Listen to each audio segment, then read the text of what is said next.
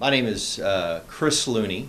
I'm a diagnostic radiologist here at Heartland Hospital in St. Joseph, Missouri.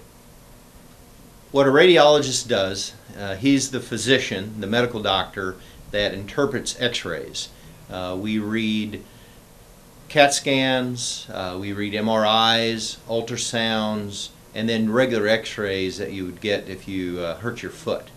Diagnostic radiology residency is a 4 or 5 year program that is at maybe 50 major teaching hospitals in the United States that trains physicians in the area of radiology.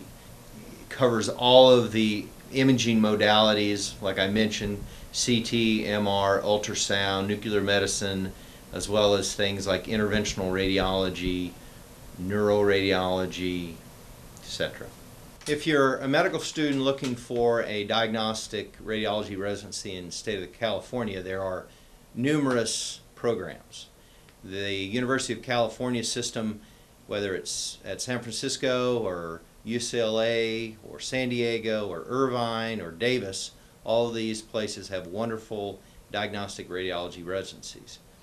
Well, thank you very much for watching. I hope you are all entertaining the idea of a career in medicine. Again, this is Chris Looney. Thank you very much.